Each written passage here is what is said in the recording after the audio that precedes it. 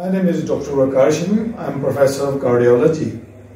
We are going to tell you how to perform a 12-lead ECG. So the important thing is how to place the different leads on the body.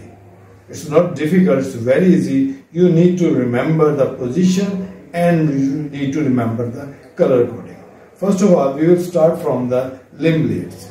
This is red color limb lead and this is, we fix it on the right side of the arm, of the body, right arm. So this is called right arm lead. Okay, its color is red.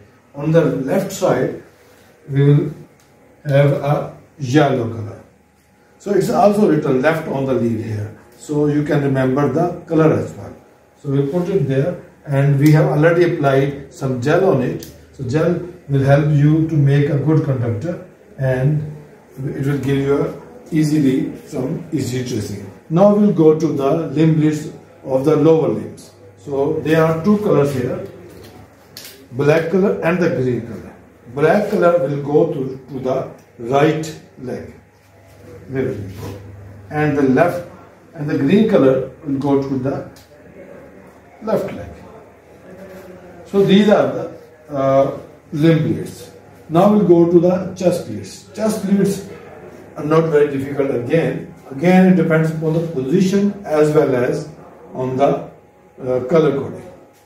We have got these 6 chest electrodes of different colors. So it starts from V1 to V6. So this is the angle of Lewis.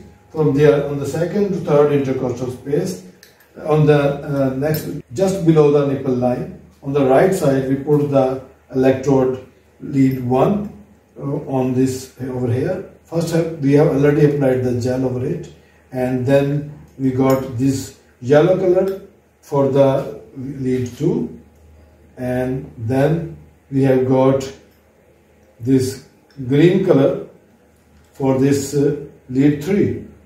Lead 3 is placed just below and lateral to the lead 2. So red, yellow and green, and then come the brown color which is on the mid-clavicular line. This is the clavicle bone and on the mid-clavicular line it comes here. So this is lead V4. So the color is brown. Now we go to the black color which is the lead V5. This will be placed over here just lateral to the V4, and then this is the last one, purple color V6 on the anterior axillary line, mid axillary line over here.